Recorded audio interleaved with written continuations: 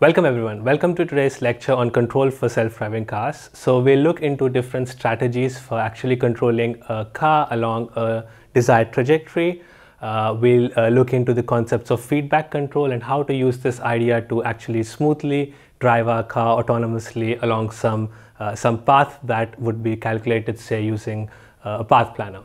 We'll also look then into the modeling of a car, so the kinematic modeling, and to see how the controls affect these cars and use them within these controllers to exploit this knowledge.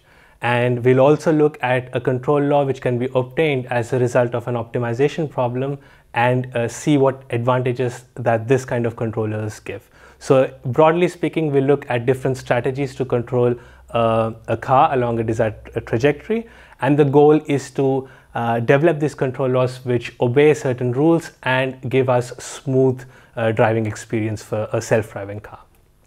So this lecture is a part of the ongoing series of ongoing course on self-driving cars, so techniques for self-driving cars as it's called, and this is being presented with my colleagues here, as you can see here, and it's my pleasure to give today's lecture on the control aspect. So I look into the different aspects involving the control of a self-driving car.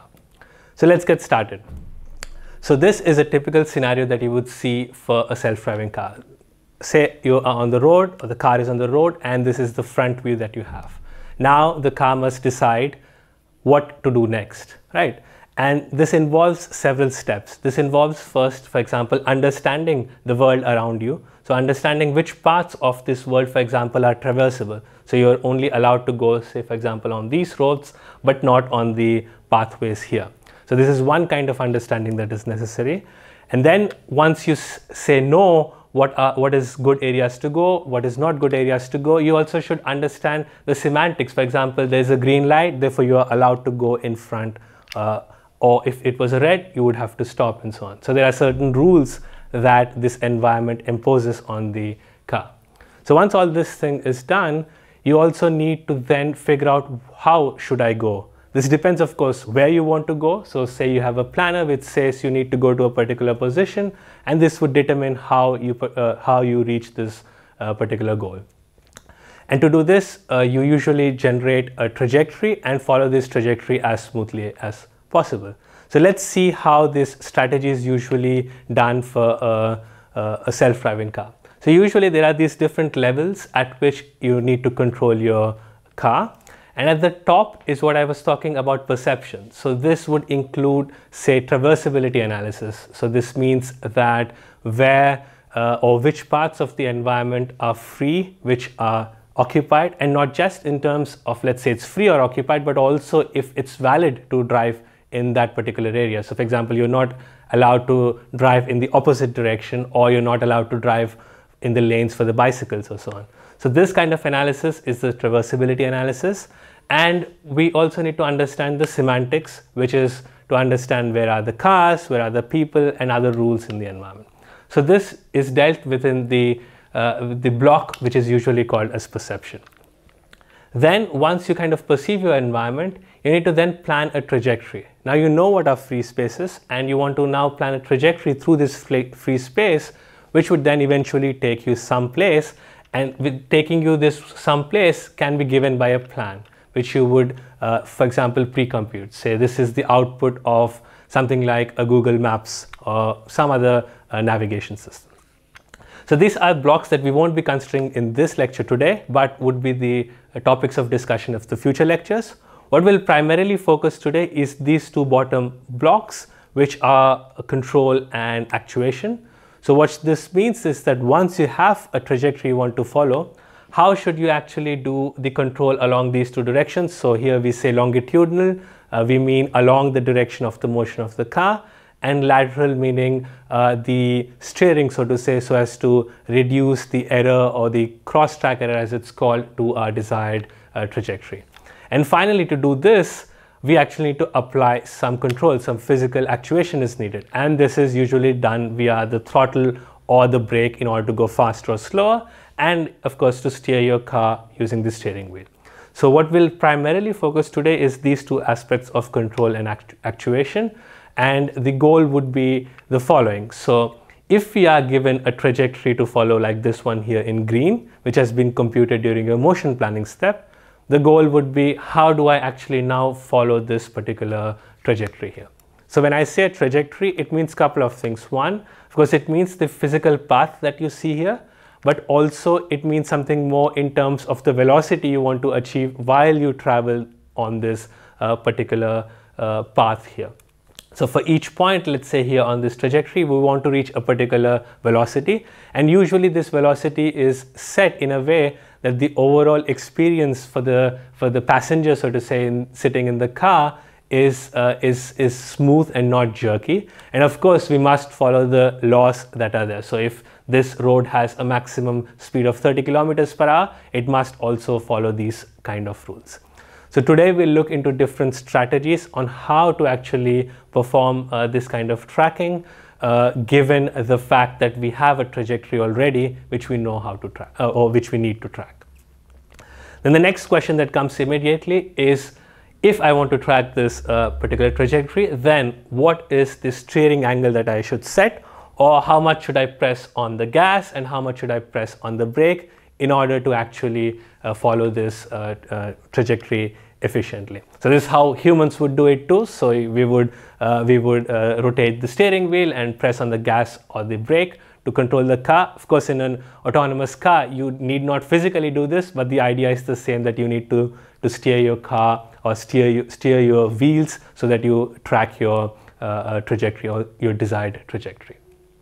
And so this is the basic question that we ask in this lecture. What are the controls in order to move my car along a trajectory? And we'll see different ways of doing this. But before we actually look into the controls aspect, we first need to understand the motion of the car itself. And in this lecture, we'll limit our motion analysis or motion modeling to the velocities. So we'll model the motion for a car using its linear velocity v and its angular velocity omega. And this, so to say, would completely define the dynamics of the car as it moves, or the kinematics of the car as it moves. So we need to understand, given certain commands, what kind of velocity and angular velocity that the car gets. And this is done through kinematic modeling. So in the upcoming slides, we will look at a simple model as to how the controls as well as the system's past state themselves affect the motion. So if you are moving at, let's say, 30 kilometers an hour, then your next position will depend on how fast you were moving in the previous position and where you were. And of course, it also depends on the control that you give. So how much gas you push, or how much throttle you give, or the steering angle that you put. And this would affect the overall linear velocity and the angular velocity for the car. And for this, we'll basically in this lecture limit ourselves to this simple model called as the 2D bicycle model. So essentially, instead of considering the whole car, we have a simplified model with 2 wheels. So of course, our car has 4 wheels, but in this case, we approximate with this with an ideal wheel which sits in the back in the middle of the 2 axes with the wheels, and a steerable front wheel. In the real car, this would then translate to the fact that the way you would steer this wheel would result in different steerings for the left and the right wheel. But we'll consider this simplified model as it keeps the overall complexity in check, and also is enough to understand and also model realistic situations. So as I show here, this is the bicycle model, and some of the terms that, or some of the variables that we're interested here are shown here. So this v is the linear velocity, and since it's a rigid object, all the points must move with this linear velocity. And then we have the orientation of our car given by theta, and we also have a delta, which is the steering angle of the front wheel. So by changing the delta, we could then change the angular velocity and therefore make a curve, for example. Right. So this is how we actually model our car, so at least the geometric parts of those model. And then we have certain conditions which we want to respect. So one of these conditions is that of rolling conditions for the wheel. This means that the wheel always rolls and it never skids. And one of the advantages of this is that the friction then on the wheel is limited and we obtain a smooth motion. So in our modeling, we'll always want to achieve a smooth motion of the tire. So we always want the wheel to roll. And what this means kinematically is that if our wheel is moving, is having a linear velocity of v, then it has an angular velocity which is given by the product of the r, which is the radius of your wheel, times the angular velocity itself, omega. So we would always respect this law that the linear velocity is r times the angular velocity along which it rotates.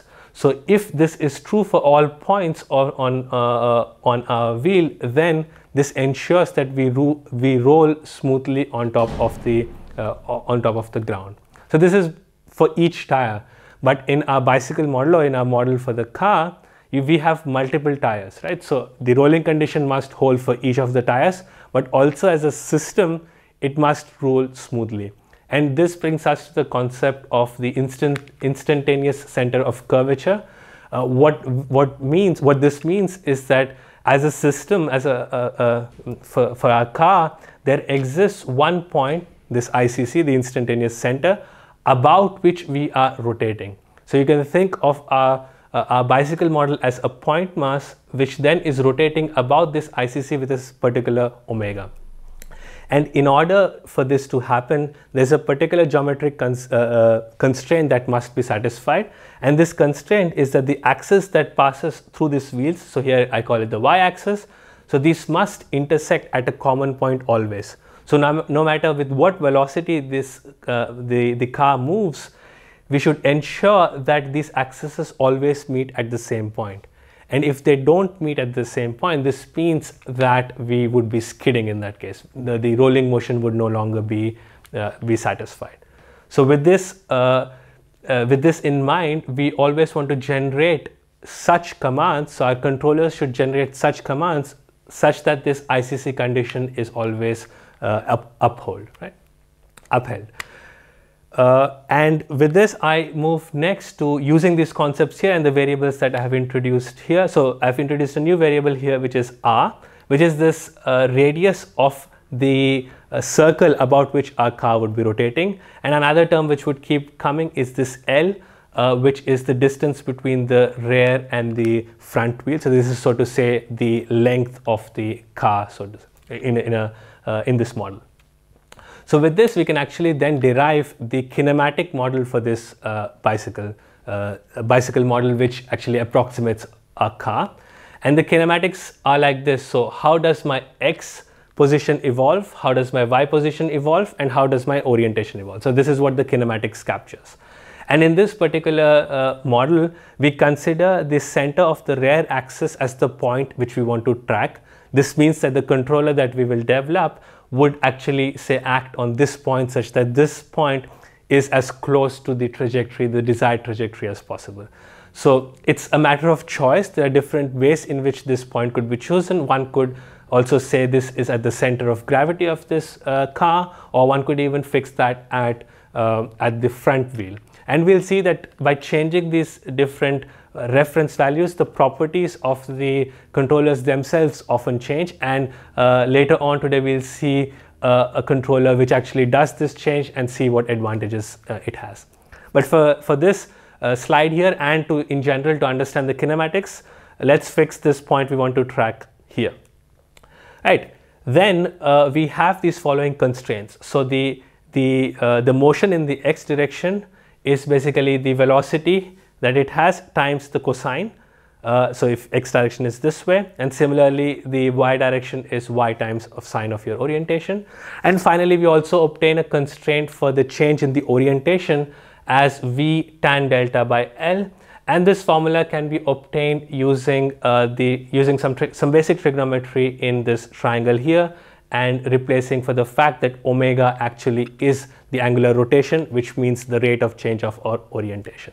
So if we just compute the tan of delta here, we have L over R, and then substitute that in here, we get the kinematics, so to say, or the motion for the change in our yaw rate or the heading.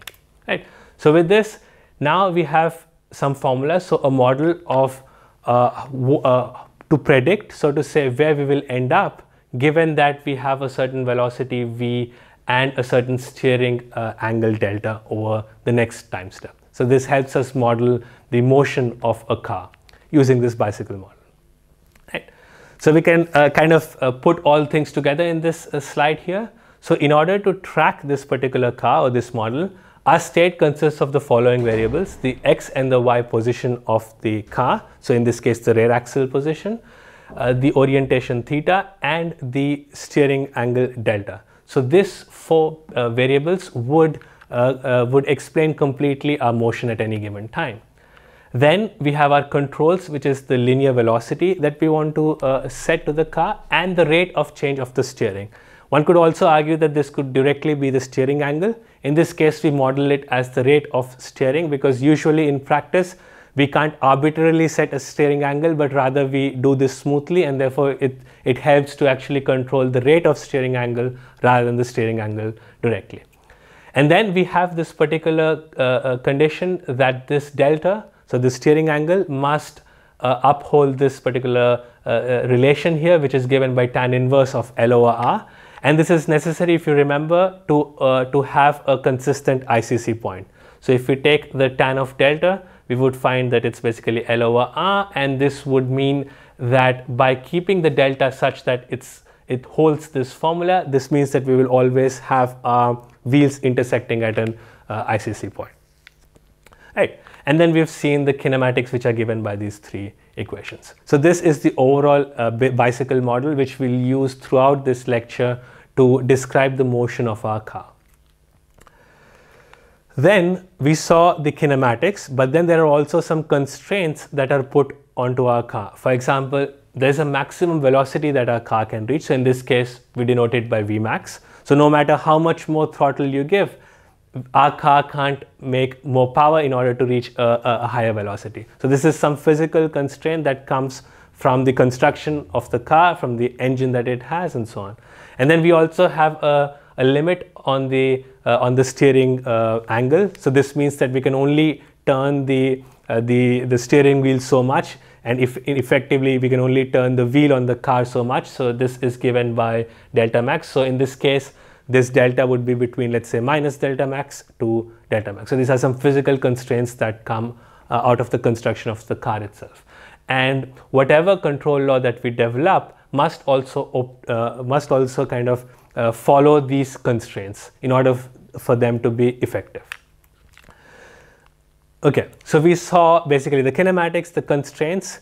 There are some things in this lecture that we won't really look into. So what we said, that by controlling our brake and accelerator as well as the steering wheel, we are able to obtain a particular velocity, a linear and an angular velocity.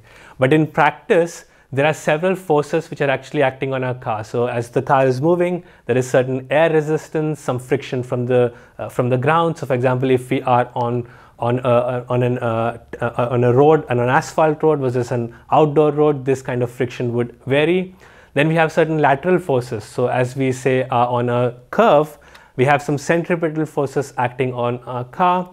And also, say if we are going up or down a hill, there is certain gradient forces or due to the gravity that is acting on our car.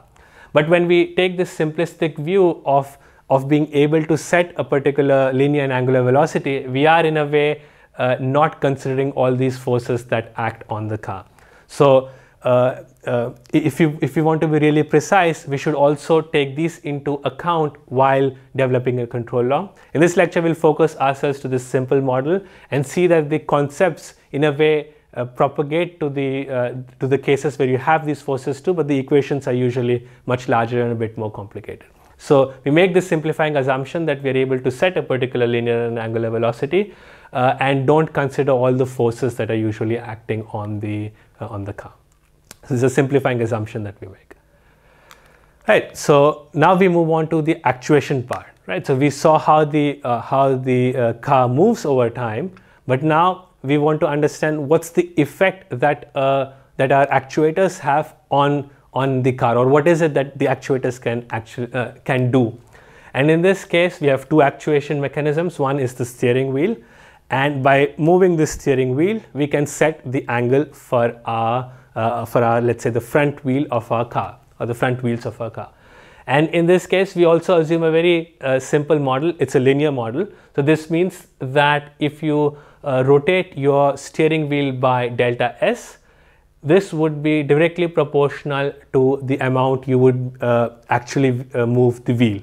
So for simplifying, in the simplest case, if you consider Ks as 1, this would mean that the wheel would move as much as your steering, as you would move the steering wheel itself, right? And of course, this has a constraint that you can only move your steering wheel so much. So this is a very simple model as to how your steering affects the actual physical state of your car. And in this case, let's say our bicycle model. How does the steering angle change as I change my angle on the steering wheel?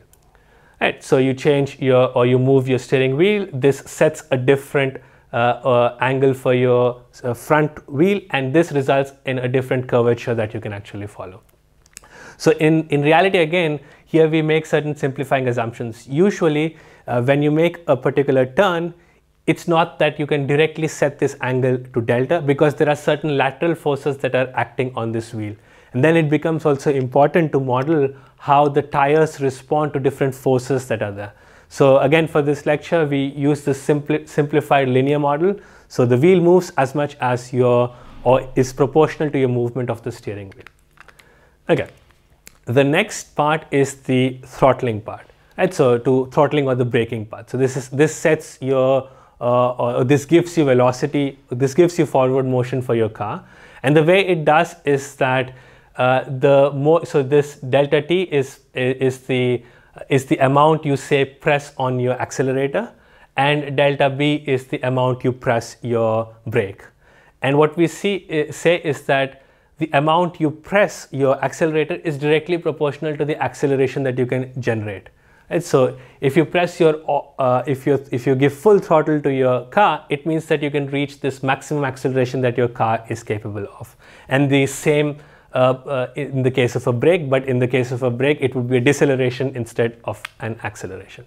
So the way this would work is that you would press your accelerator or the brake, your car will gain certain acceleration, and finally, by applying this acceleration over a period of time, it would either increase or decrease its linear velocity. So this is the way you can actually control the velocity by physical interaction, or basically by pushing these brakes and throttles on the car. So we've seen basically kinematics for the car. We have seen how to actually change these states, so which means change the velocity and the angular velocity for the car through our actuation mechanisms. So now we need to look into mechanisms of how to actually use this knowledge, or to use this knowledge to come up with a control law which would help us finally, let's say, either reach a position or to follow a desired trajectory. And for this, I would like to introduce the concept of feedback control. And this is a very common way of controlling systems to bring it to your desired systems, to desired state. And usually you see it as, let's say, as opposites to either open loop system or feedback systems. So open loop usually means that you have certain system. In this case, it's our car. You give some certain commands. So this is the controller which gives certain commands to the system, and this reaches to a new position. So if our systems were completely predictable and we know the exact modeling of how this system evolves, then this is sufficient. We know where we want to go, we give a particular command, and the system executes that perfectly. But we know that this is not the case in most real systems, including the car. So even if we give a particular command, depending on the speed you are, depending on the road conditions, etc., you might not exactly end up where you plan for. Right? And this is where the idea of feedback control comes, where what you do is that you give a command to your system, but then you measure that measure the state of the system using a sensor. So this could be, let's say, in the case of a car, could be a GPS sensor, or could be a LiDAR scanner, a camera, or whatever. Using this sensor data, you have an estimate of where you are, and then basically you compute a difference between where you want to be, so this X desired, versus where you sense to be, and then this difference is what goes to the controller. And the idea here is that if the difference is large, the controller should generate controls which are larger, and if this difference is 0, for example, it should generate ideally no controls, so that the system has already reached our desired goal. So this is the concept of feedback control, where we continuously measure the current state and compare it against the desired state in order to compute our control law, against the open loop control, where we only know where we want to go, but we don't really know where we are at the current moment, and just use this knowledge of where we want to go as well as the model that we have in order to do the control. So in this lecture, we'll primarily be looking at schemes or strategies which are of this feedback control type. Right. So just to make it a little bit more formal, what we say is the controller gets in as input an error signal, which is basically your desired position minus what you sense. So in this case, there's a little bit more than just sensing going on there. Usually the sensor either does not observe your complete state, or you need some more processing, or you need some modeling to get your state, so to say, from your sensor measurements. Right? So there's something a little bit more going on, in the sense that there's this function f here, which actually looks into the measurements and then converts into your current state. So there are lots of techniques to do this, lots of state estimation techniques. You can think of a Kalman filter or some other modeling which would actually give you your current state based on your observations. Okay, so let's say you know where you want to go, you have an estimate of where you are, you have this error signal. Then the goal is to compute this u, which is a function of your error signal. So we want such a signal which would then drive the system to reach our desired position. Right. So the controller would generate ut, which would then affect the system to move based on its kinematics, and of course other noise that would, for example, be acting in the real world. So for example, here this part is the actual or the modeling that we have. So this could be, let's say, the bicycle model for the car, but in practice there's actually also some noise that's happening due to the lack of perfect commands or some external disturbances. So this is, let's say, the overall setup of a feedback control. And if we talk particularly of this feedback control for our self-driving car case, this essentially means that the controller should generate my commands, which here are the steering rate as well as how much should I press the gas and the throttle in order to make my car, or in order to drive my car to have a desired velocity and angular velocity, desired linear and angular velocity. So this would be the goal that in the next few slides we see using one particular kind of controller. Right. Okay. So now we go on to the first kind of feedback controller that we see today, and this is the popular PID controller, where P, I and D stand for proportional, integral and derivative terms, and then we'll actually see how we can use a PID controller to achieve our task of finally following a trajectory.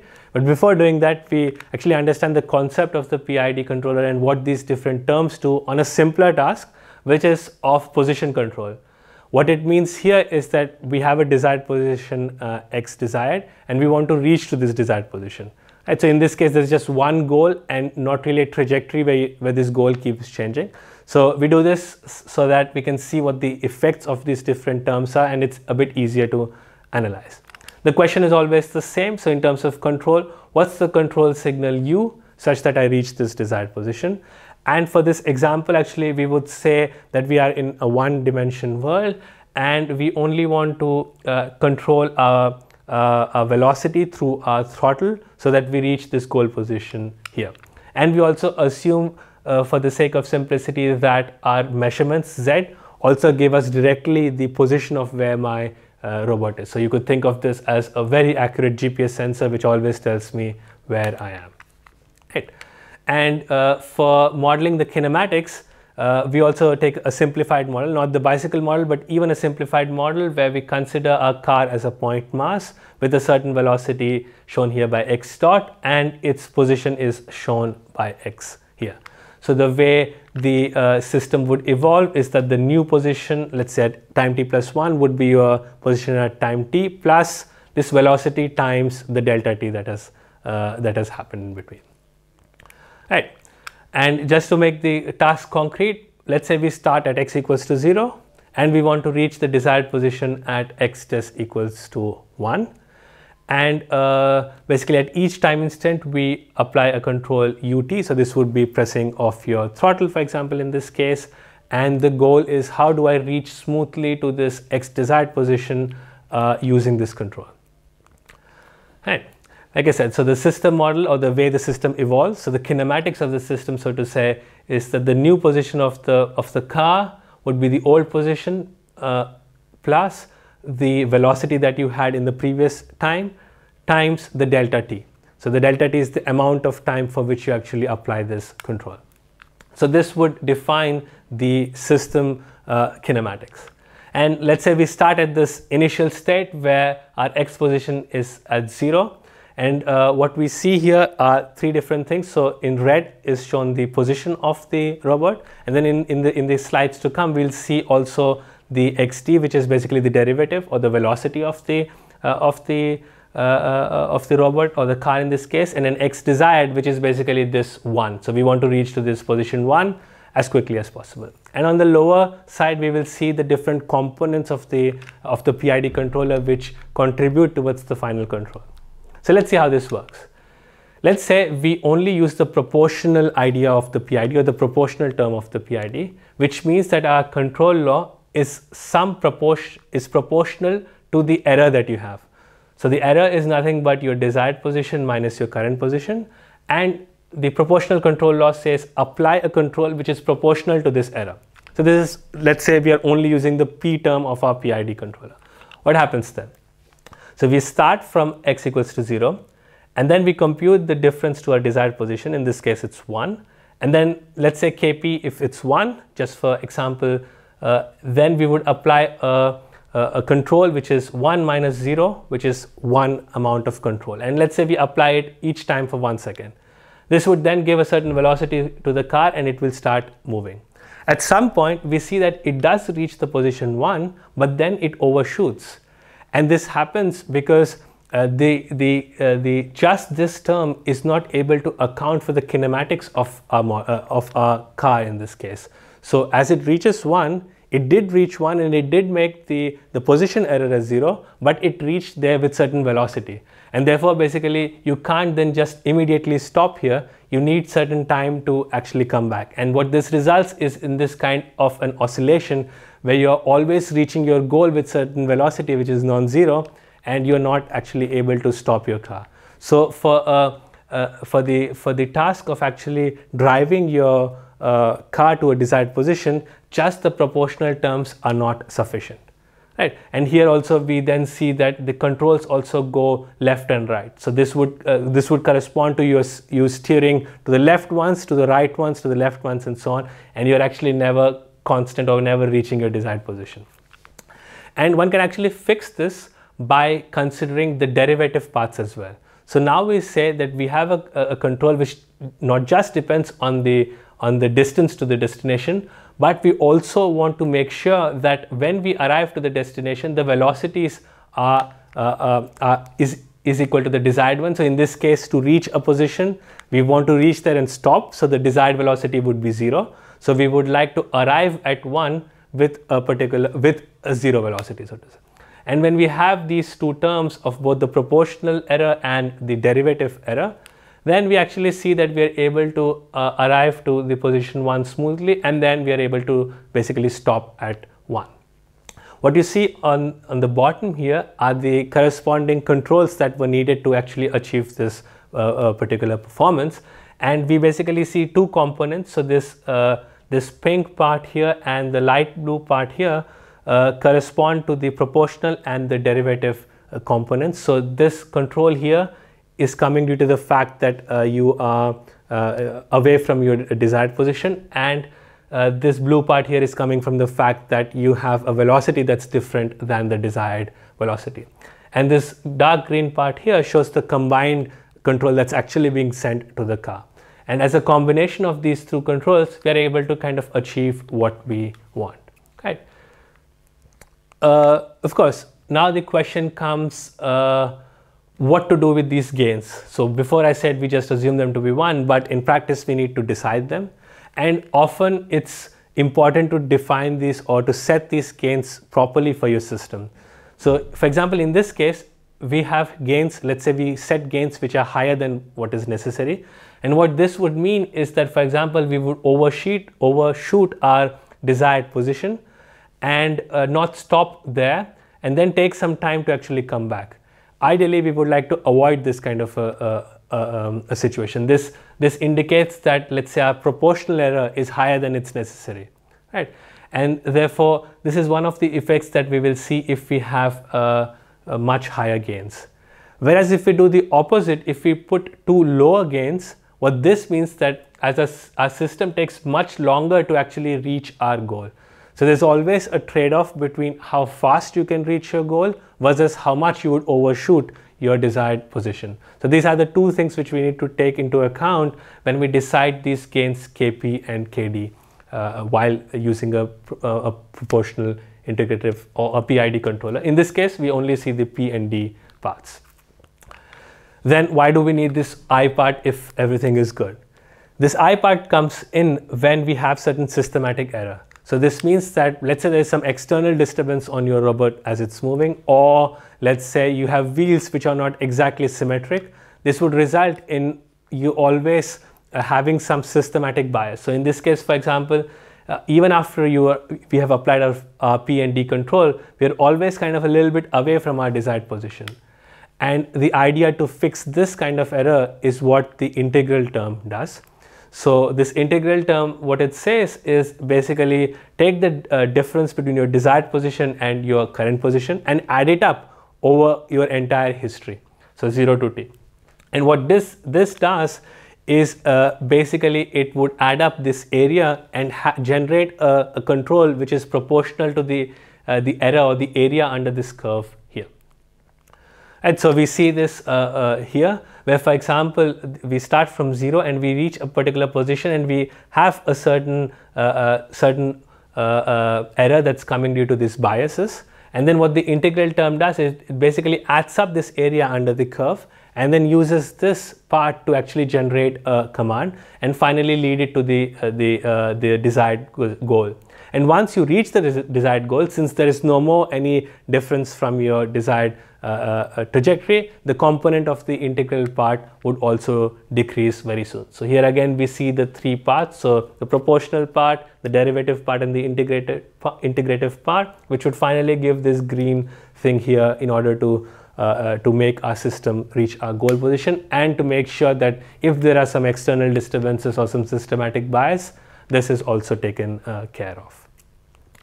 Right, so this gives us the overall formulation of our PID controller, where we have the three terms as I discussed: the proportional term multiplied by the proportional gain, the derivative term multiplied by the derivative gain, and the integral term which sums up this errors due to systematic bias, also scaled by this gain here.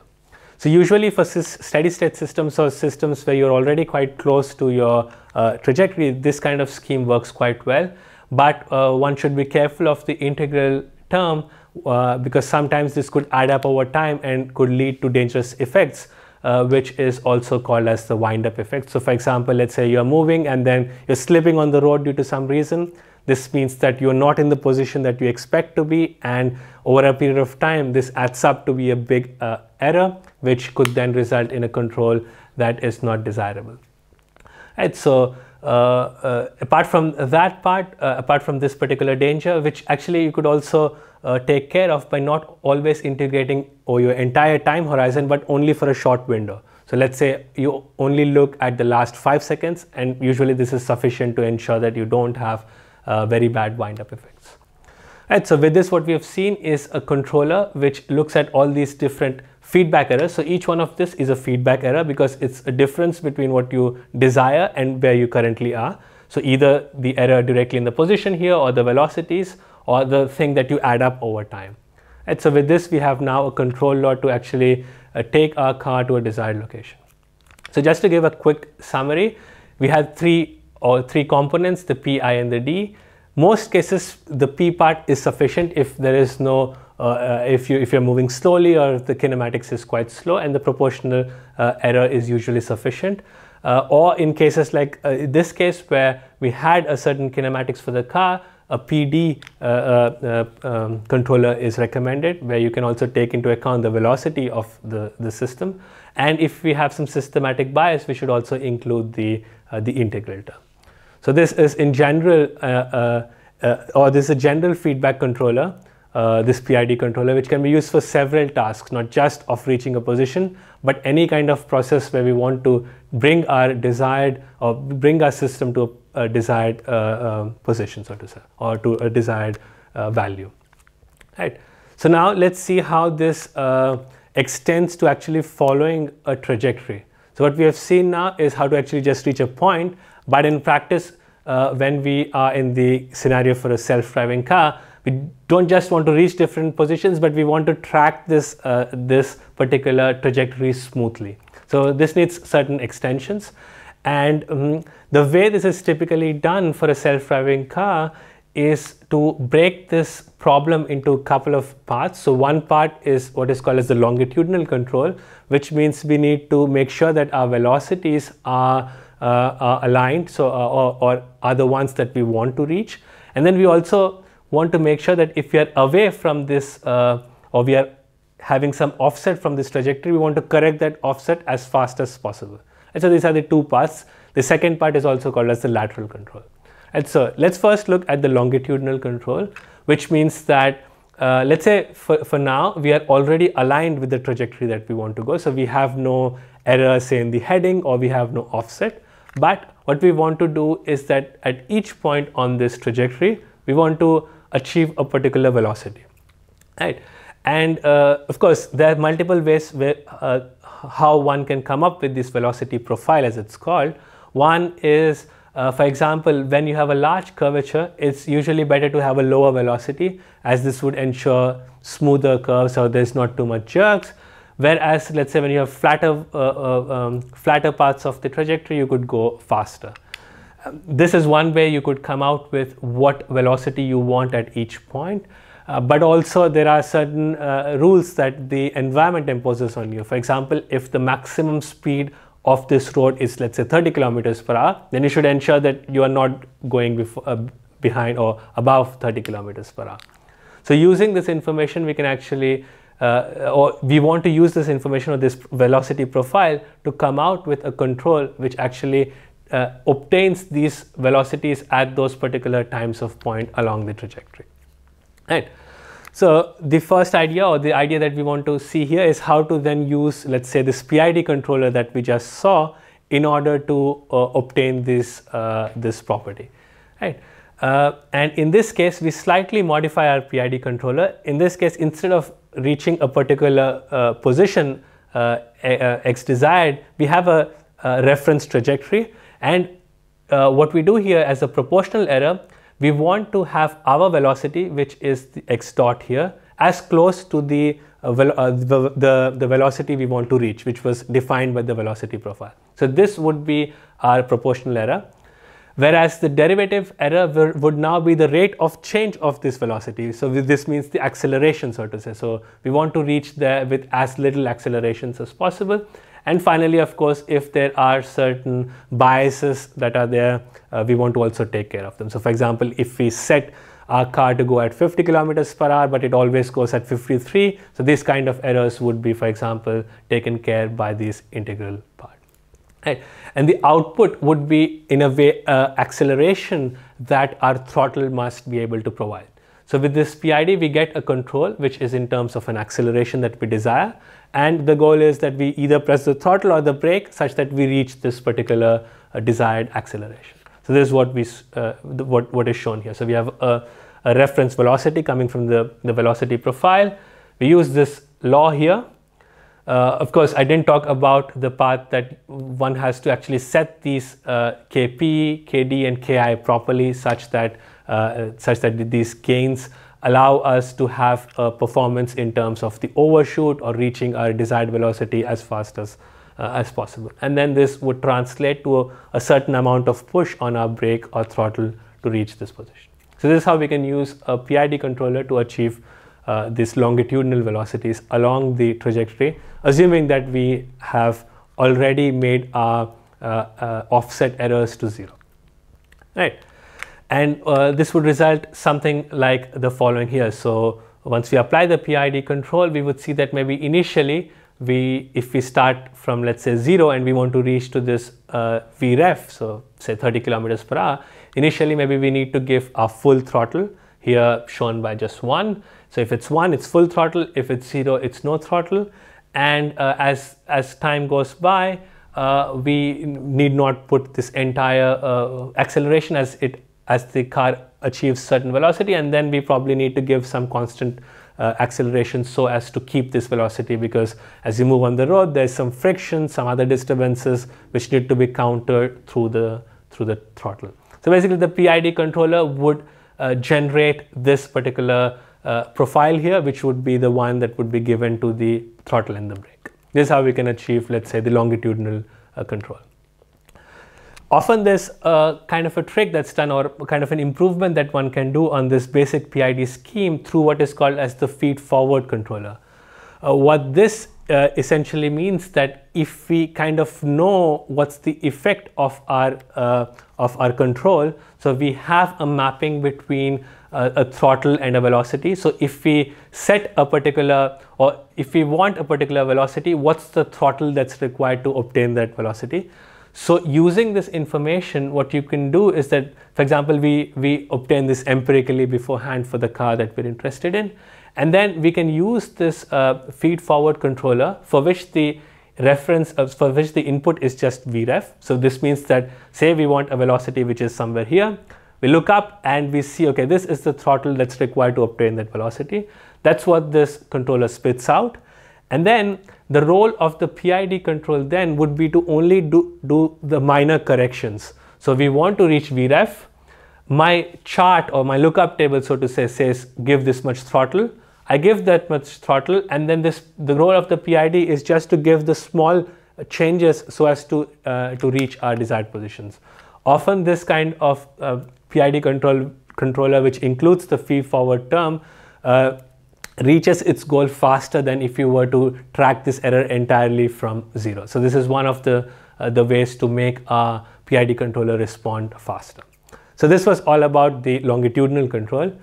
The next control that we see is the lateral one, which essentially means that if we have certain offset with our trajectory, we want to make this to 0. So the term that's often used in the literature is what is called as the cross-track error. So this is the error, so to say, perpendicular from your current heading or current position to your trajectory. Right. So we want to develop a controller which would make this 0, but we also want this controller to have some other properties such that once we make it to 0, that it's also looking in the correct direction. We not only want to go to the trajectory, but we also want to set the correct heading along that trajectory. So in this case, for example, our current heading is theta. So once we say reduce our cross-track error and go onto the trajectory, we want it to have, let's say, the heading of the trajectory itself, or the tangents here given by the theta ref of the trajectory itself. So these are the two goals usually one has when we are talking about a lateral control.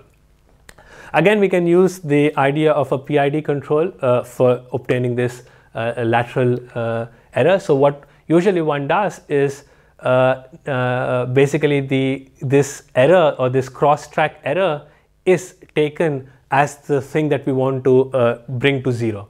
So that's why the formulation looks slightly different, because our desired cross-track error is basically 0, and let's say ECTE is our current cross-track error.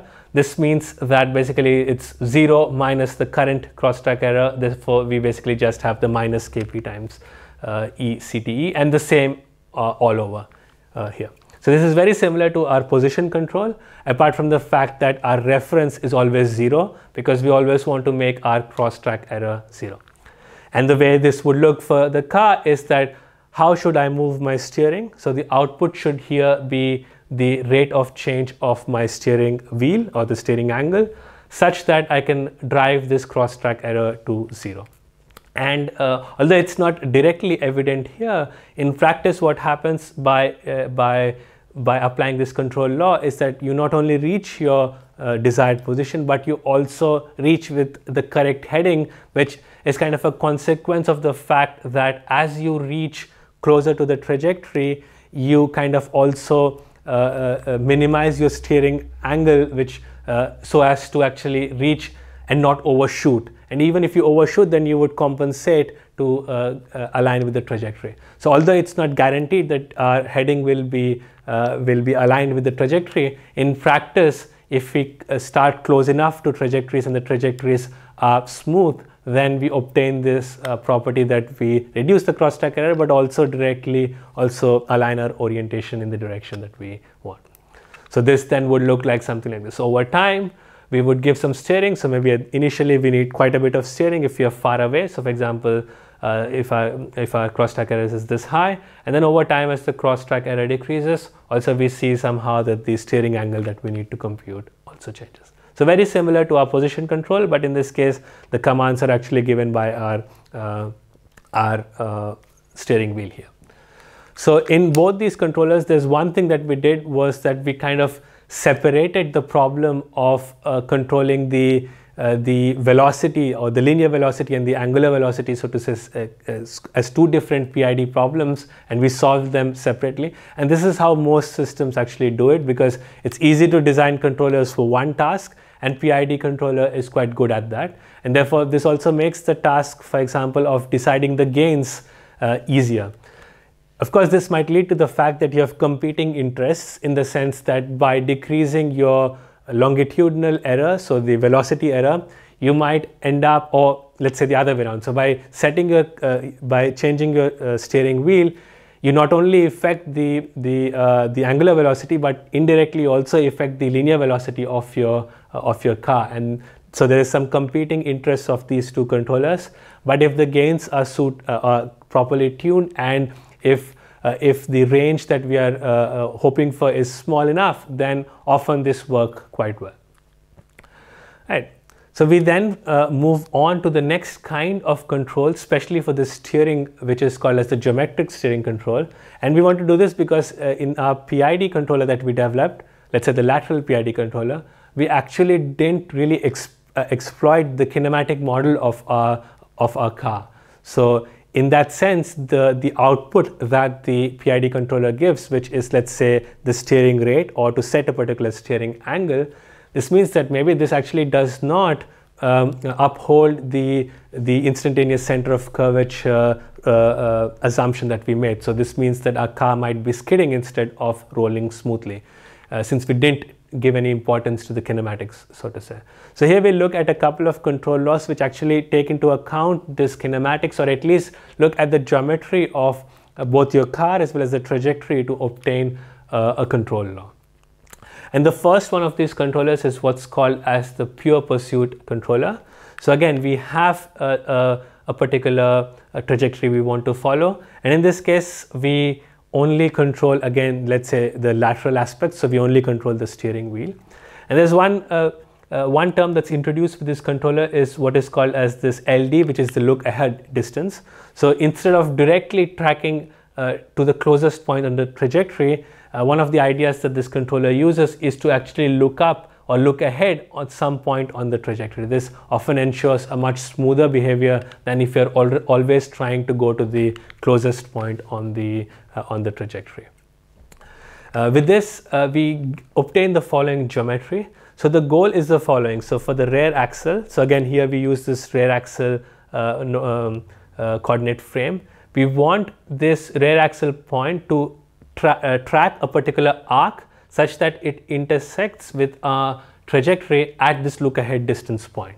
So we want such a control which takes us along this curve. Of course, this curve keeps changing at every instance, because let's say we apply this control, we move a little bit forward, our look ahead point on the trajectory would change, and the circle that we would be tracking would always be different, but it would always ensure that we have this ICC point so that we are always rolling. With this, we also get the following geometry such that we have these two, let's say, parts of the circle, or the thing that forms the arc, which has the equal length, and we can do some geometry and come out with this controller. So what we exploit here is the law of sines, which essentially means that if you have a triangle like this, the sine of this angle divided by the length of the opposite side of the triangle remains constant. So here we say, for example, this LD divided by the sine of 2 alpha is the same as R divided by this angle here, which is given by pi by 2 minus alpha. So you could think of, if this is alpha, the whole thing is 90. So this thing is pi by 2 minus alpha. And with this, we come up with this first equation here. And with that, we apply some high school trigonometry. So we expand sine 2 alpha as 2 sine alpha cos alpha, and sine of pi by 2 minus alpha is nothing but cos alpha. And with some algebra, basically we can come up with expression for our curvature, the radius of curvature, which is shown here by kappa. So radius of curvature is defined as nothing but 1 over r. And by manipulating the equation here, we end up with the fact that kappa is nothing but 2 times sine of alpha divided by the look-ahead distance LD. So we derive this, and we'll see why this is useful. So once we have this, which is coming from the geometry that we saw here, which then in turn makes sure that we always have an ICC, results in the following control law. In the sense that we have this constraint that we got in the previous slide, where kappa was 2 sine alpha over LD. And if we remember from the bicycle model, we said that we should always set the steering angle such that it's tan inverse of L over R, and 1 over R is nothing but the kappa. And then we just have to substitute this in here to obtain the control law, so this pure pursuit control law. So which says set my angle such that it's tan inverse of 2L sine of alpha over LD. And it's also quite nice in the sense that tan inverse has the property that it's a monotonically increasing function between minus pi by 2 and pi by 2. This means that we will spit out a value between minus pi by 2 and pi by 2 for our steering angle. This is quite nice. Right. And we have obtained this from the fact that we are always rolling while we are applying this particular control. Right.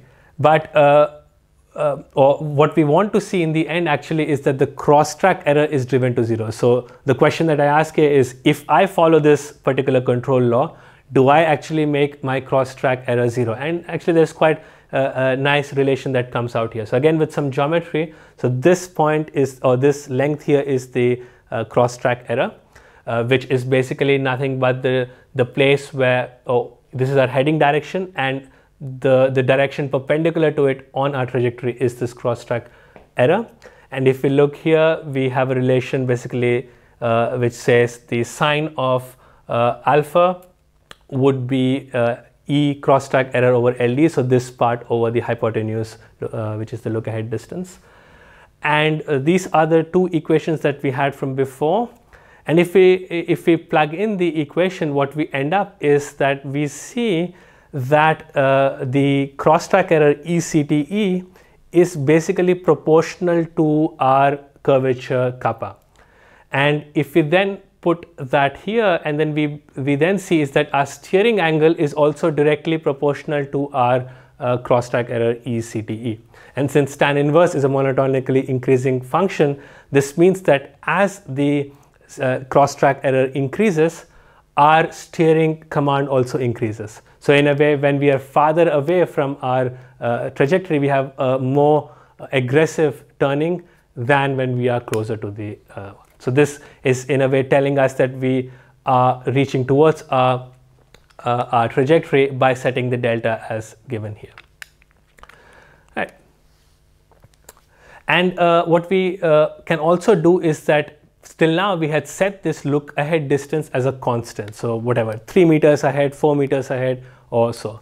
But often what this happens is that since we are not really controlling the forward velocity at this time, this means that if we are going too fast, this can result in a very fast maneuver to reach our trajectory.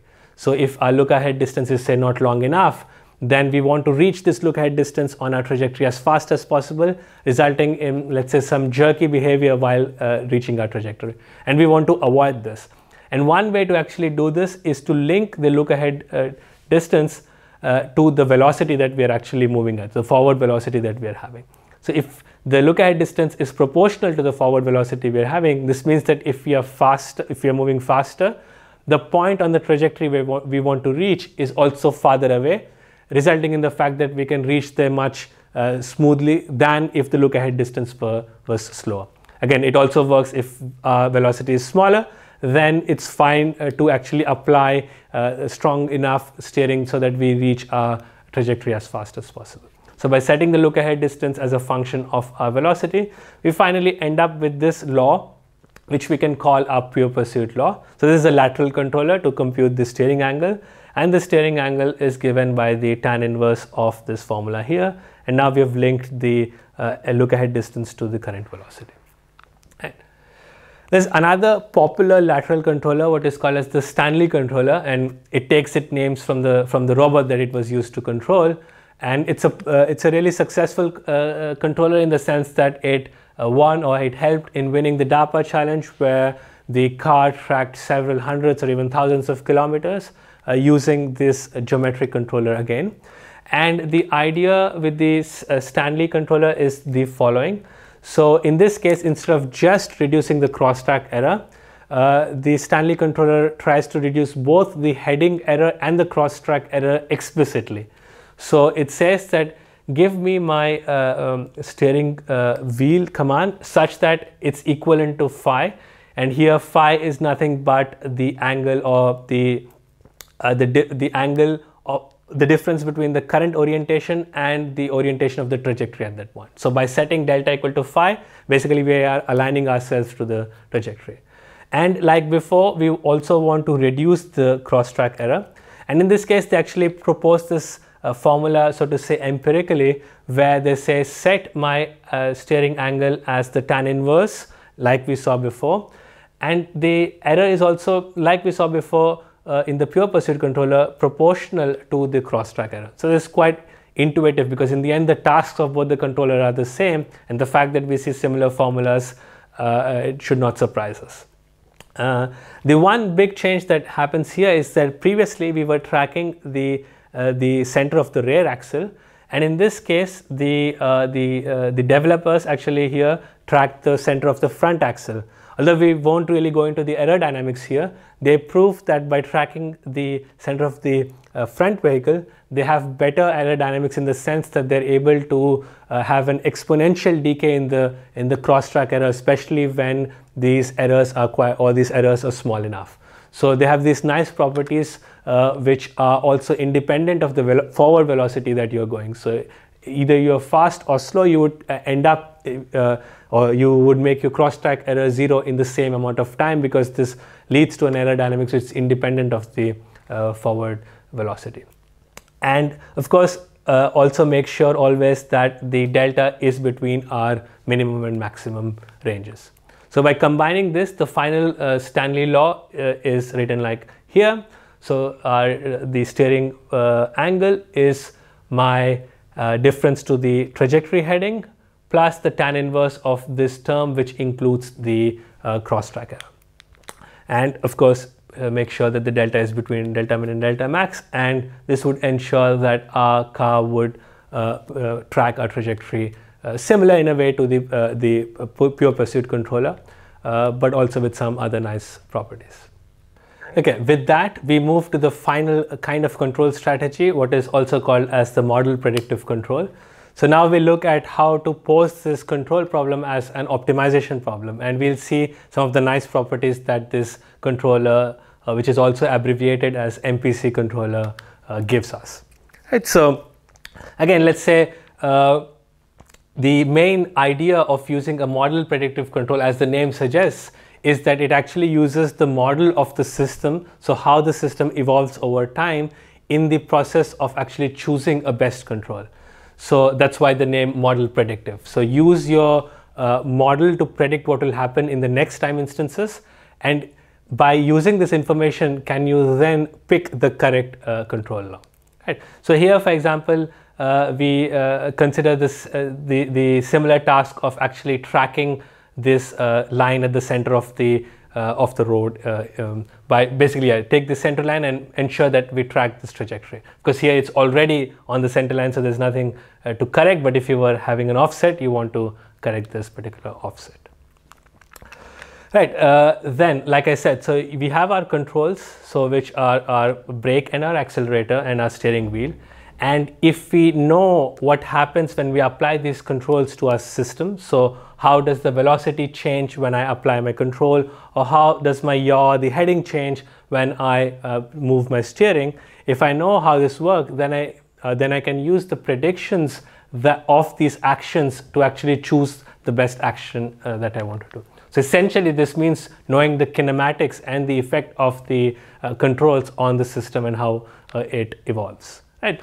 So by applying, let's say, different kind of controls over the next few time steps, we might end up with, let's say, these three different trajectories here, and in the end we want to choose those controls which give me a trajectory which is the closest to the actual trajectory that I want to track here. So here I want to track this green trajectory here, and by choosing the controls which generated, so to say, these red dotted lines here, is the control that I want to actually use.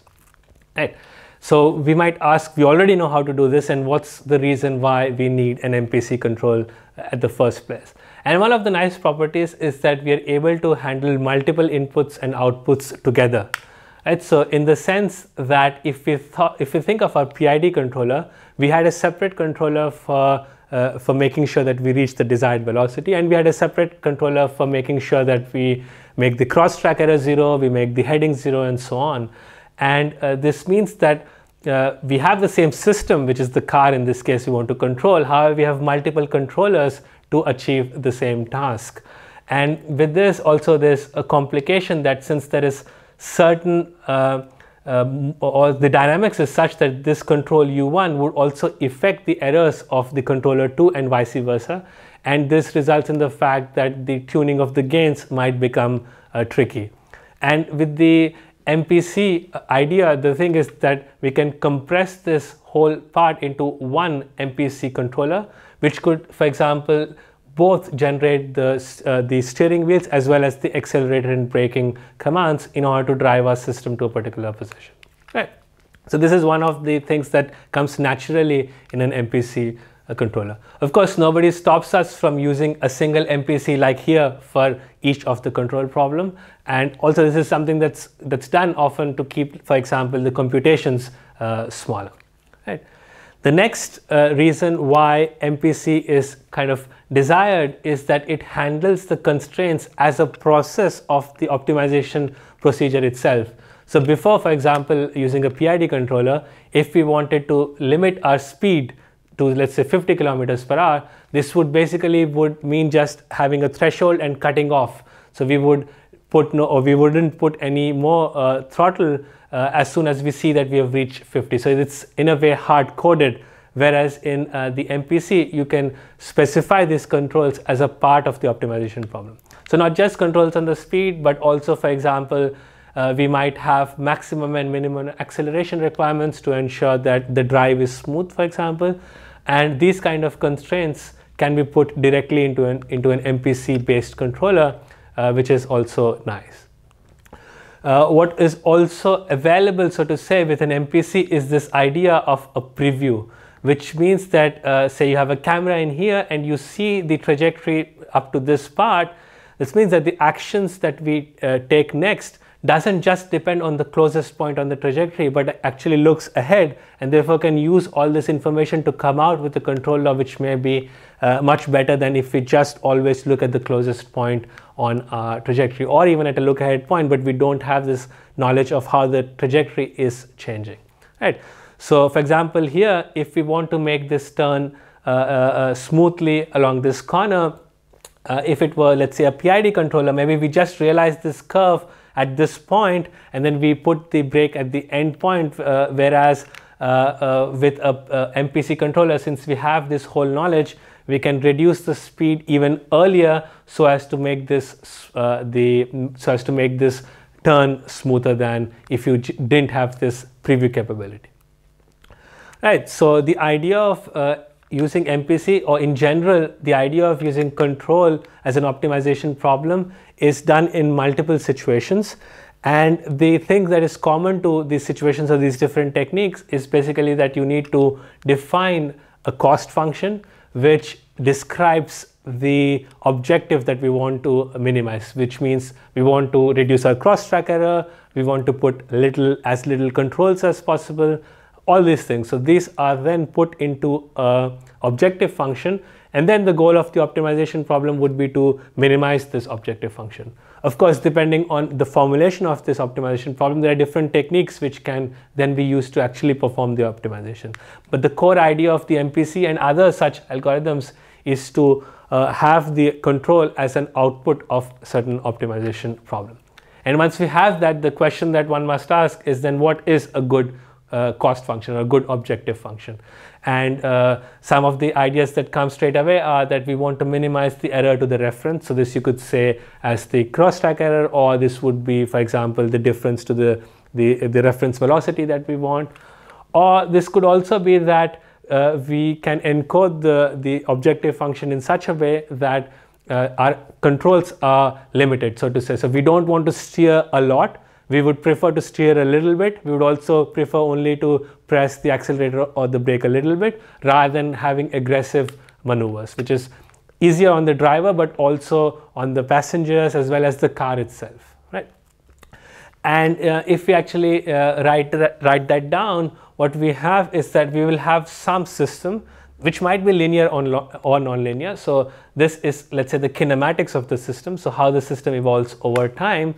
And if it's linear, it's good. We have certain solutions which are even closed form, and which is actually a particular form, which is a particular controller, which is called as the linear quadratic regulator, or the LQR, which can be used. But in this case, we look at a more general case where our systems can be nonlinear, which is the case with our bicycle model or any other model which is realistic to model the motion of a car. And then we basically have a quadratic cost function which takes in the error. So this error could be the difference between our reference velocity and our current velocity. This could be the error in terms of the cross-track error. So we could come up with some error vector which defines, so to say, the errors that we want to actually minimize. And with that, we can come up with this kind of cost function, which is a weighted squared sum of your errors as well as a weighted squared sum of your controls. So this way we have an objective that takes into account the error as well as controls, and by minimizing this objective and adjusting the Q and R correspondingly, we can obtain the behavior that we like for our system. And of course, the goal always is to find the control which gives us the lowest cost once we define this cost function. Right. And as we look at this scheme, basically we see immediately that there are some pros, which is that the cost matrix has this intuitive meaning of a trade-off between your error and the control, and gives us different kinds of control that we would prefer in different situations.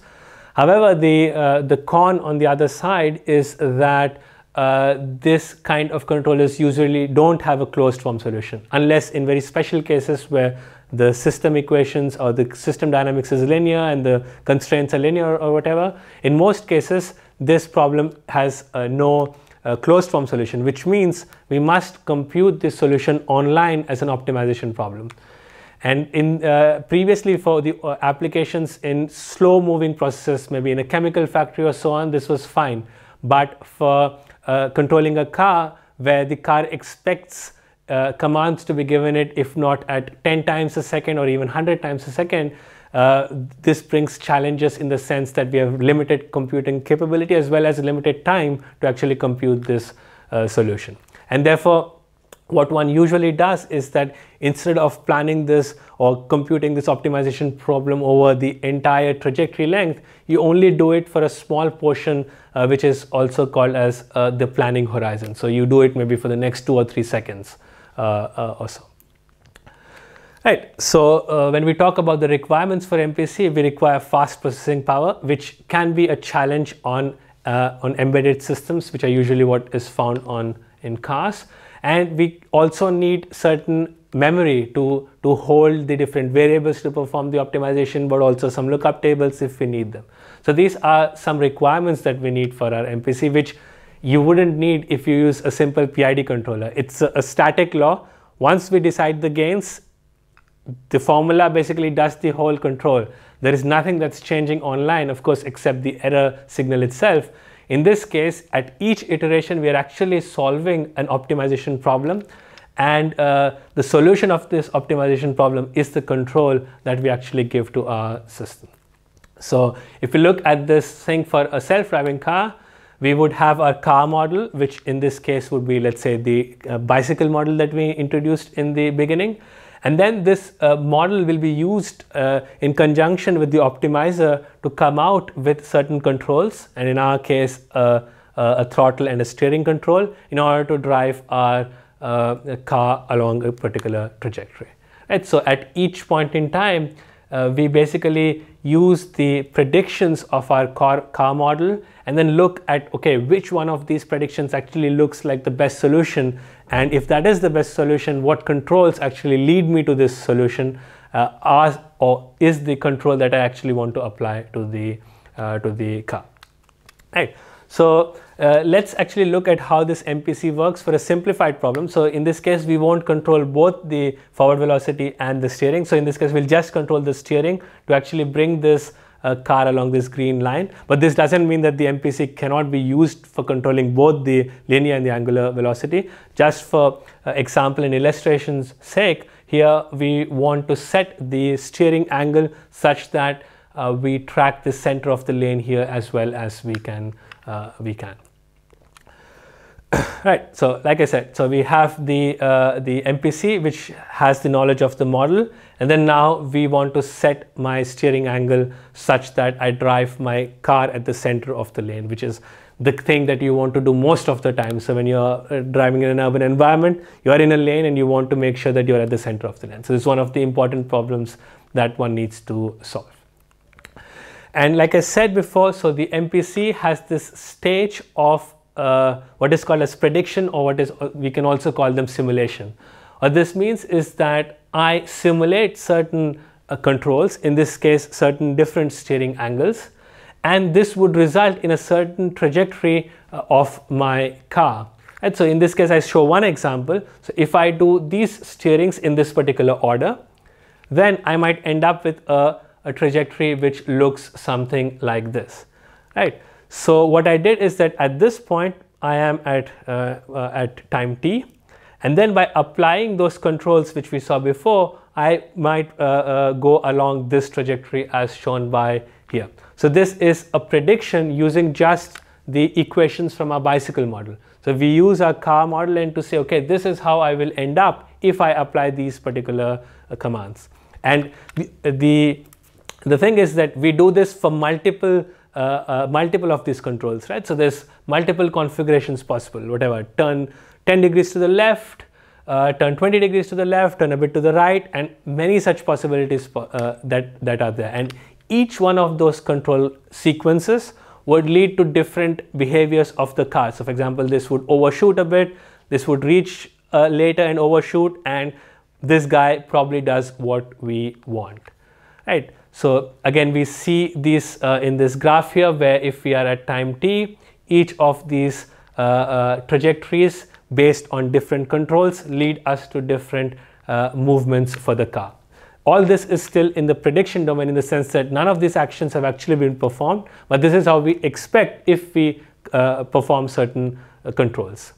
Then, of all these choices that we have, we must choose one choice which makes most sense to us. And that is defined here by the cost function that we have. So we define a cost function which sums up these errors, or the squared of these errors, weighted by the corresponding Q and R terms that we described before. And here we show this, we do this summation for P steps. So this P here is 4, in the sense that we only do this optimization for the next 4 steps, right? And once we define such a control law, then comes the optimization step, which means we need to evaluate how good is this sequence of control, how good is this other one, and this other one, right? So here, just as example, I show that the cost J for making this control is 65. So this cost is computed using this formula given up here. We do the same for all our proposals. Here I show 3 proposals, and like we see here, this particular control sequence results in a cost which is the lowest one. And this means that now we want to use this as the solution which would most likely take us to the desired trajectory in the desired manner.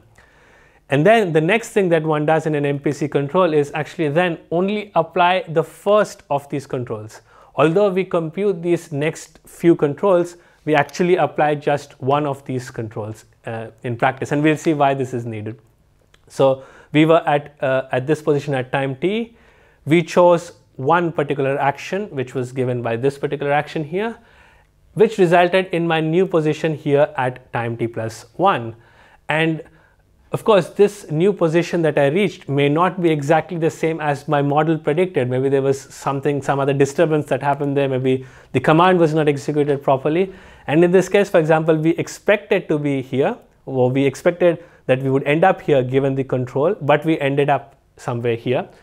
And we then kind of repeat the entire optimization process, considering this as a start of reference. So now we look ahead p more steps. So before we were looking till time t plus p, now we look up to time t plus p plus 1. So we always have this kind of moving window of p where we do this optimization. So now the whole optimization procedure which we did from time t equals to time t equal to t, we would repeat it again at time t equals to t plus 1.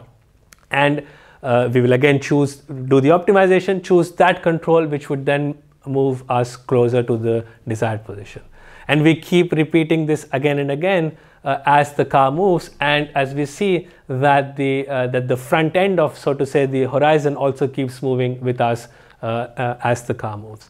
And it's just a small animation here to kind of see what happens as you move the car. This particular thing that we saw in gray is the horizon that moves, and therefore in the literature sometimes it's also called as a receding horizon control or a sliding window control, where we always look up, so to say, p steps ahead of us while we choose the next control action. And the whole optimization problem is solved for those p steps that we have.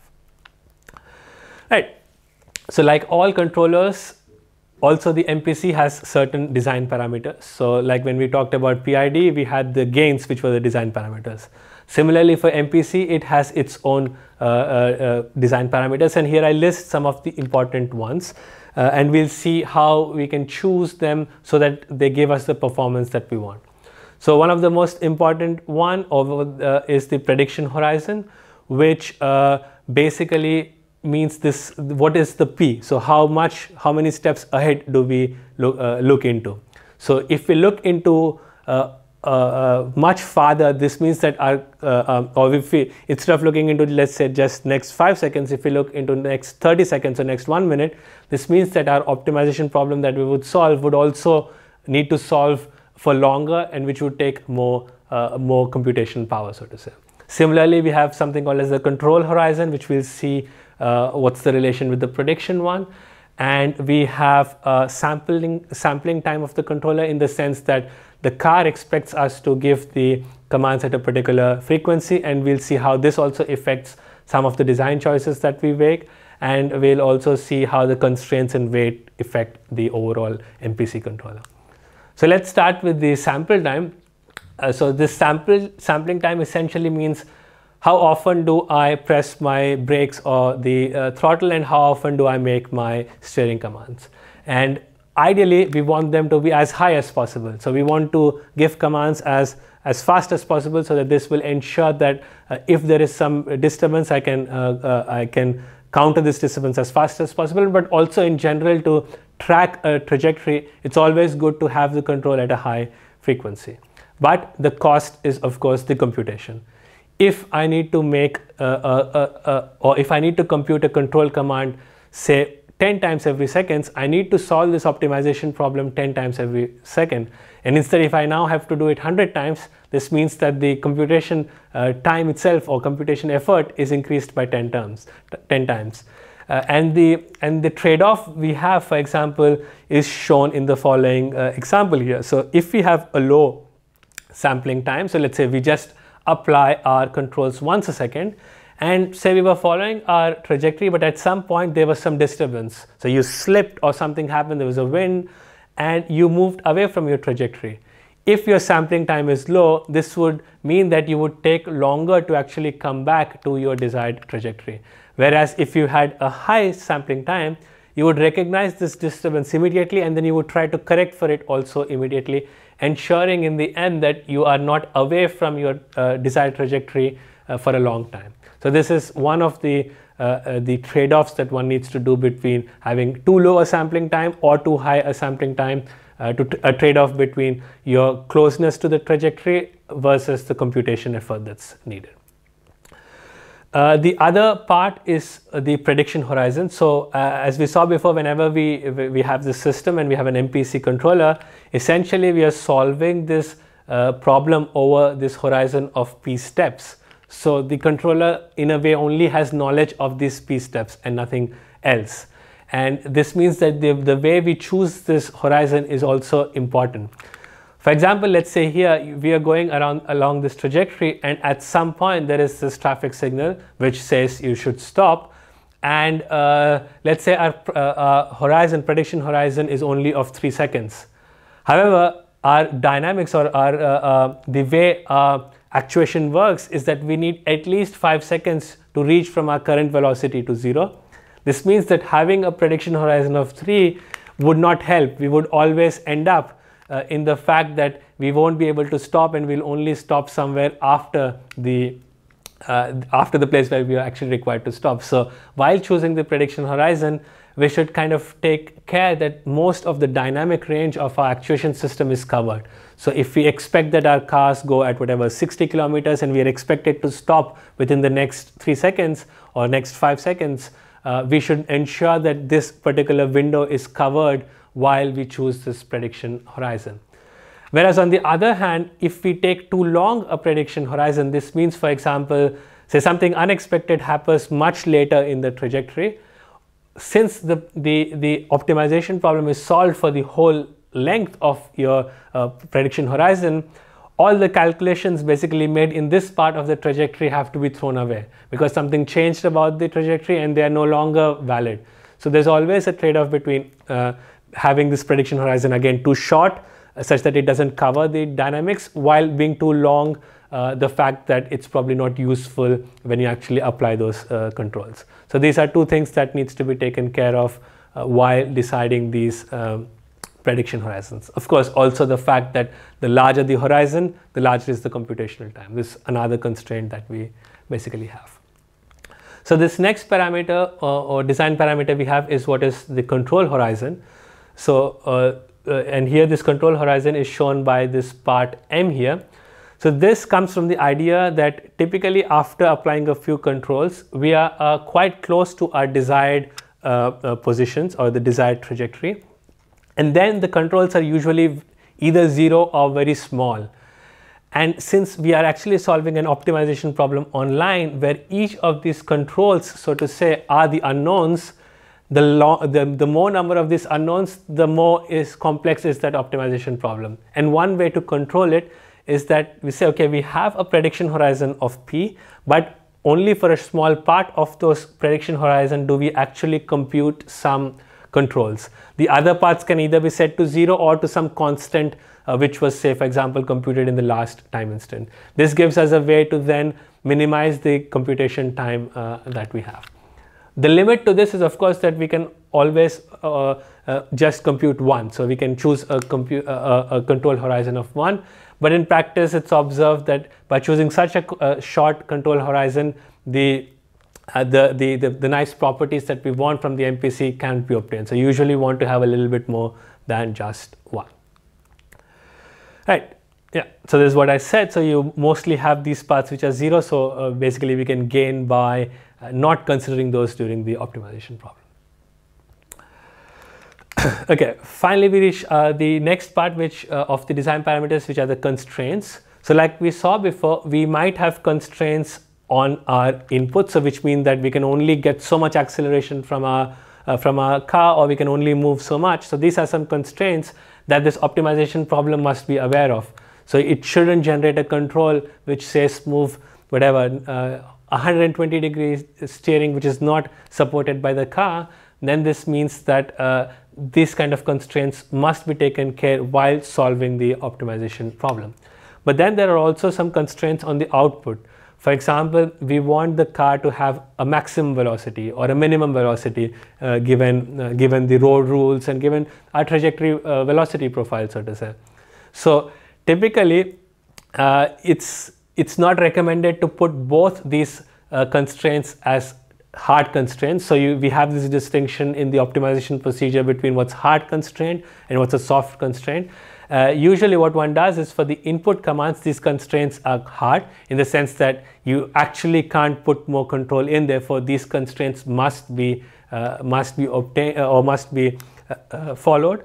Whereas with the output, we are usually a bit more lenient in the sense that if my maximum velocity is 30, but if I go to 32 or 33, it's still okay. So we do this in the fact that because if we keep both of these constraints as hard constraints, it might end up that there is no valid solution which the optimizer can compute. And this means that we have no control for that situation. And since we want to avoid this, we always want to have a control. Maybe it's not the control which satisfies all my constraints, but at least does as well as it can given these constraints. So this way we can choose between hard constraints and soft constraints while designing or while choosing the constraints for our system.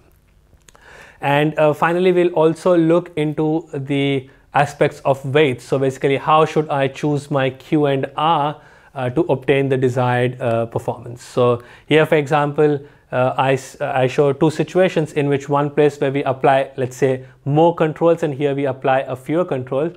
This results in two situations which are not entirely the same. So in this case, we are able to track the error more correctly by applying more control. Whereas in this example below, we end up with some steady state error, so to say, but the amount of control that we put is lower. So now it's up to us as the user to decide, what do I prefer more? Do I prefer that I apply more aggressive controls but I'm very close to the desired trajectory, or do I prefer that I apply lower controls and as a result I can accept a little bit of error to my desired trajectory? And this basically can be set relatively using Q and R. And what one can also do is, for example, within Q itself, for example, this E computes the, let's say, the difference between the current position of the car and the trajectory. So this could be the X, Y, and the heading. By choosing, let's say, the elements of the diagonal matrix or of the diagonal elements of this matrix Q, such that, for example, we can give more importance to the fact that we want the XY position to be as close, whereas I'm a little bit fine if my orientation or the heading is not exactly correct. So it also allows a trade-off not just between the error and the controls, but also between different kinds of errors, and similarly between different kinds of controls if we have them. Right. So the ideas that we saw till now usually are applied in the case where we have a linearized system. So this is done mainly from a computation point of view, because if our system dynamics are linear, and if our constraints, so to say, are also linear or inequality based, and we have a quadratic cost function, then there are very fast solvers that are available, convex optimization methods which can solve these problems. And if we actually want to exploit this for our situation where we actually have a nonlinear system, what one can do is to actually take a nonlinear system and linearize them at the current operating point. So if we are currently at this state, although my system dynamics is nonlinear, I can actually linearize them. So this is in some ways similar to the idea of extended Kalman filter, where we also do this linearization while we track the state. This is the control equivalent of that, where we actually want to linearize our system. And then what we can then do is basically in our model here, we can then use the linearized model rather than the nonlinear model. And then this allows us to then use a more effective optimization techniques that we have in our toolkit. However, if we actually have a system which, let's say, is not so easy to linearize, or we have constraints which are nonlinear, or a combination of both. And for our application, it's not sufficient that we do a linearization. This then means that we must actually solve this nonlinear optimization problem for this prediction time. And in cases where we require, let's say, fast, aggressive movements for our car, say like in a racetrack or so, then we might go for this situation where we actually solve a nonlinear optimization problem every time.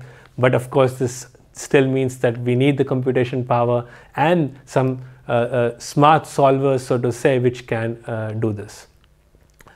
Right, at each time, the one thing that is kind of limiting us is that since this is an online optimization problem, we would always want to run our controller as fast as we can possibly do, so as to have a high sampling time. And basically, what we can do is all these design parameters that we saw, the prediction horizon, the control horizon, the sample time, the number of constraints, or the number of iterations for which I actually do the optimization, I can decrease all of these. I will suffer something in terms of the performance. So if I decrease, for example, the number of iterations, maybe I don't end up at the actual minimum, but just an approximation of the minimum. And maybe given our application, it's probably sufficient that we don't do, let's say, 100 iterations of optimization, but only 10 of them. And this way we can basically compromise, so to say, on each of these parameters to make our MPC run faster. So which is often the case if you want to run it on a car, you want somewhere between 10 to 100 hertz, and you might want to use each one of these tricks, so to say, to make it run faster. There's also another kind of MPC which is called as explicit MPC, or you can think of it as an offline MPC, where basically you compute all these controls in an offline manner. So for all the states that you want to achieve, you say, okay, what should be the control? And since we have, in theory, infinite computation power offline, we compute it, and then we basically store all these results on our memory. So we basically bargain the processing time for memory. By storing all the results that are previously computed, say in a lookup table, we can actually look them up when we need them. Of course, the idea is quite straightforward, but there's more to the implementation because you might need to actually discretize your space in a way that this lookup table makes sense, or you might need to have some more smart strategies such that we can actually look up this table efficiently and come out with this U1 and U2, which is fast enough for our application. But the general idea is that you can make these computations, so you can make these control computations offline and then look them up which suits for this situation given your current state and the current reference trajectory. Okay, with that we reach towards the end of this lecture, and before I finish, I just want to give a quick summary of what we covered. So in the beginning, we saw a kinematic model for the car, so the bicycle model, which lets us understand how the motion evolves over time and how controls affect the motion of a car. Then we saw the idea of a feedback control and how we can use the current state and, so to say, the error signal of the current state to the desired state to actually drive our controllers. And a particular version of this feedback control is the popular PID controller, and we saw how to use this PID controller to both attain a longitudinal controller as well as a lateral controller to drive, let's say, our car along the desired path. And then we saw a couple of strategies for lateral control which are based on the geometry. So we exploit the kinematics of the robot as well as the trajectory of the geometry of the trajectory to come out with some static laws here, but which help us actually drive towards our trajectory in a smooth manner. And finally, we also looked at a dynamic control strategy where basically this control is computed online every time as the situation comes up, and we saw the particular idea or the implementation of a MPC, a model predictive controller, to achieve this task. And if you are kind of interested in exploring more about, let's say, different strategies, or even going more in depth at the strategies that we have looked today, these are some of the resources that you might want to look at. With that, I would like to thank you for your attention and hope that you enjoyed the lecture.